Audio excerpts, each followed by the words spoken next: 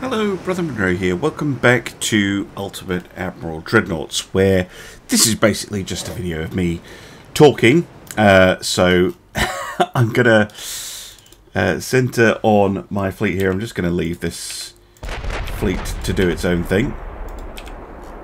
And we can kind of watch the action as it happens.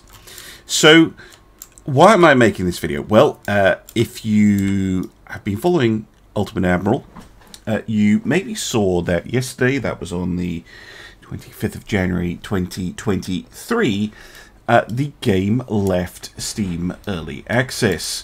And this has come as a surprise to many of those of us who follow the game. And, well, as the slightly clickbaity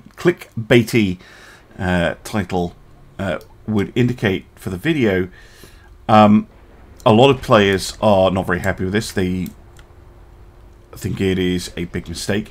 And right off the bat, I want to say I kind of agree. But I probably don't agree in the way you might expect. So there's been a lot of angry comments on the forums, on the Steam page. There's been a lot of negative reviews. In fact, I checked just before starting to record this. If you look at the reviews on Steam for Ultimate Admiral Dreadnoughts, it says mostly positive, but recent reviews are mixed. And they certainly are. There's quite a lot of negative reviews, some very in-depth, some more reactionary. And I totally understand why. Because if you say no, the game is ready. The product is done. It's ready to be sold. That doesn't necessarily mean it's finished, but it's good enough to go. Well, that sets certain expectations, and a lot of us who have played the game for a while did not think that the game was really ready for that. That's a very, very commonly held sentiment. Now, it's not as simple, and nothing ever is. It's not as simple as it first appears, though. And I've been doing a bit of digging, and I have tried to find out what's been going on to the best of my abilities. And I've been looking at the forums, I've been looking at the official Discord, the Steam page, and things like that to try and find out what's going on. And you will not receive official confirmation of this from anyone. I'm pretty sure of that. So I think it's fair to say the Dreadnoughts team probably did not agree with this decision. I seriously doubt the Dreadnoughts team, who really love their game and they really want to make it great. I fully believe that. Were probably not very happy about this. And I've been in a situation like this, and I can tell you it sucks. Because you tell your boss or bosses that, you know, my game isn't ready. The game's not ready to go full release. If we go full release, we're going to get a lot of negative feedback, and it's going to be a train wreck, and I'm going to have to deal with it. And I don't want to have to deal with a lot of angry fans. I just want to make the game great. Please, can we have more time? And I've said it before in videos. I thought back in December it needed about a year. So, yeah, end of 2023. Can we have that long before we leave Steam Early Access, please? If we leave now, we're going to get a whole pile of abuse. And you know full well when you're saying this that you are you're going to be the one that's going to have to defend this decision, even though you don't agree with it. And I'm pretty sure that someone at Game Labs, who's not part of the UAD team but is beyond them, or possibly someone at Stillfront, putting pressure on someone at Game Labs to I'm pretty sure this is a no, release the game. And that's almost certainly a financial thing. Game Labs, in case you didn't know, is owned by Stillfront Group. I'm going to hazard a guess that there is some sort of, did you release a game in Q1 2023? Yes, we did. We released Ultimate Admiral Dreadnoughts. It's no longer in early access. It's fully released. Great. says, Stillfront, here is a big sack of money for you to continue developing all the rest of your stuff, because you've proven you can deliver. And that it will be on that level. And I totally understand that. I just think it's a bit of a... From a player's point of view, it's not a good decision. And I totally understand why people are pretty annoyed. However, I think on a bigger scale, and I know I'm going to get comments being like, oh, he's a shill. No, I'm not. It's just my opinion. All that has really changed is a label. Because the dev team hasn't gone anywhere. As far as I know, it has the same staffing. There's no changes there. They have publicly committed to another 6 months minimum of support. I suspect they want a lot longer than that, multiple years, in fact. And the devs are aware there are a number of things that are not done, they're not finished, they're not in the game.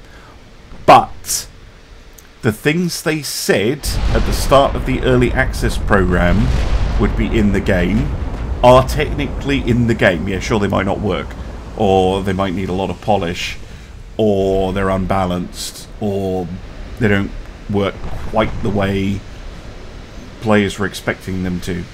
Share designs. But they are there. They exist. They can be refined. They're not missing. So they, on that level, they have met their expectations, and I expect to see that argument rolled out quite a lot. We did what we said we were going to do. Okay, but also it does kind of feel, it leaves a bad taste in players' mouths. And yeah, if you're angry, you've every right to be. But all that has really changed is a label. The game's still going to be developed, as far as I know. And they know that there are issues and things that should be in the game that aren't. And I'm just going to list some. Some of these come from the developers themselves, and some come from some of the testers who have a little bit of inside knowledge. So, the environment. So at the moment, it looks pretty nice. It's pretty average day here on the sea. But if you hover over, actually this does match up, but often this does not match up. The weather, the little weather thing up here. You'll be sailing around thinking, oh, the weather's great, and then you see, well, actually, it's the middle of a storm. Okay, what's going on there? That is something that has, I think, for a long time been a planned thing to add, but I understand it is complicated, and it is mostly aesthetic, so and immersion based. It's not mechanical, so I can understand why it's on a back burner. But that's definitely one thing. Coastal defense and coast. Whoa! Holy shit! Sorry. Oh, Jesus! I am doing this using the balance mod, and I freaking love the balance mod. Look at that. 17.1 inch hits. CA question mark for 69,000 damage. Nice. Okay, back to what I was talking about. A formation editor, Total War style, has been mentioned as a thing.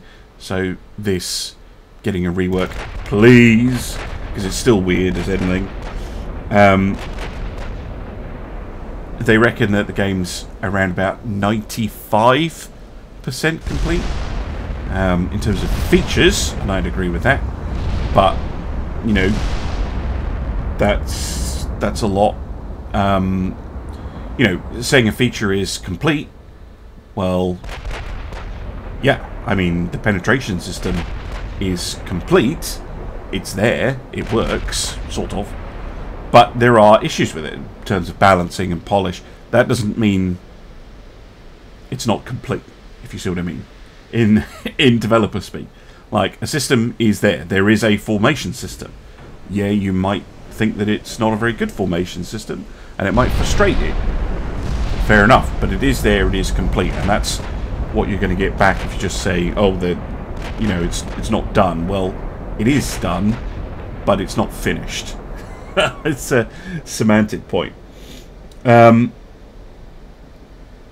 I think the dev team themselves are fully aware of all the comments that people are making, and they will know it, and they will be upset at the moment, I reckon. If I was to guess the mood of the developers at the moment, it would be upset, because they will have seen this coming. They will know that a storm of negative comments was coming their way, and yeah. Anyway, other things that were promised. There were a few. Let me find them. So, hulls. We know there are hulls missing in the game. You can kind of see where they are in the tech trees through where there's a kind of question mark. However, the developers have also said, after all this came out, we are going to add more hulls and superstructures and models in general. So they know they're going to do that. They also mentioned the weather system, UI overhaul, graphics, fixings, and there was something else as well. They mentioned the USS Texas specifically as a hull that was going to come in. They mentioned as well that... here it is. There's also a plan and ongoing work to add the United States of America, British and generic cruisers for this period, and the period that Nick on the forums was talking about was 1920 to 1940. Hopefully lots of light cruisers, because that's a really underwhelming area at the moment. So there are plans, and I think for the developers, their plans have not changed. They're still going to be adding the things they were going to be adding anyway. They already know what they're doing. They already have a timeline. They already know what they want, and they probably have about a year's worth of work planned out. That hasn't changed with the Steam full release. What will have changed, though, is players' expectations, and particularly new players. If you're a new player to Ultimate Admiral, and you're watching this video, and you picked up the game because you saw it's full release, and there's plenty of people who just won't buy early access games. I totally understand that. You pick up Dreadnoughts, and you go, well, what is this? Because it still feels like an early access game in a lot of respects. I get that. And maybe you are one of the people who's upset or angry or annoyed. If you are, direct your anger usefully. So the developers, I reckon, have been served a shit sandwich that they're expected to tell you is absolutely delicious, even though they know full well it isn't, and they said that it wasn't. They are going to be having a rough time of it at the moment. Direct your anger where it should be, which is the kind of business side of computer games, and all this sort of thing. If you've never watched it, if you think, what is he talking about? Just refuse, do what you want. If you've never seen CGP Grey's The Rules for Rulers, and the very real consequences it has in all sorts of organisations, game development studios included, give it a watch. I'll put a link in the description. Yeah, I totally understand business pressures. They're a thing. There's nothing you can do about it. Hot damn. Wasn't expecting the battle to end. Yeah. Have a look. See. Sleep on it. If you want to leave a negative review on Steam, by all means, if that's your opinion, do. I was going to review the game when it was fully released, but to me, this is not a full. This is not the actual full release. This is the change of a label. There's still a lot more to do in the game. I do believe / hope that the game will actually be properly finished as the players expect.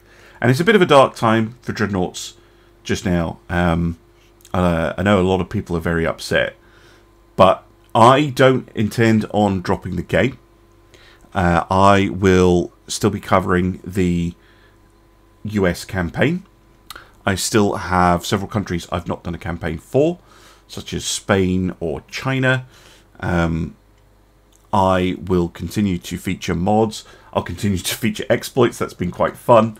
By the way, if you're the developers and you've gotten this far through the video, which I doubt somehow, but yeah, the exploit videos are not me having a go.